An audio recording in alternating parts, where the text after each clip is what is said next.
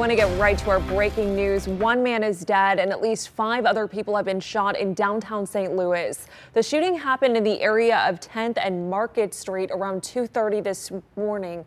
A spokesperson with the St. Louis Metropolitan Police Department just held a news conference less than 30 minutes ago, and he says District 4 officers were already on a call in the downtown area when they heard multiple gunshots.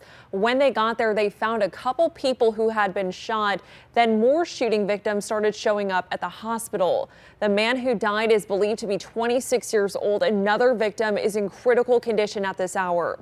Most of the victims are in their early 20s. Homicide detectives believe a fight broke out among a group of girls, which escalated when other people started getting involved, resulting in gunfire. At least one gun has been recovered from this scene, but it is unclear if that gun was used in the shooting. I have the full faith in the homicide investigators that they're going to find who did this morning, and we're going to hold them accountable. And our partnership with the Circuit Attorney's Office will ensure that they go to jail. The Director of Public Affairs and Information added that one officer was assaulted in all of this, and the person they believe is responsible for that was taken into custody and will be charged with assault on a police officer.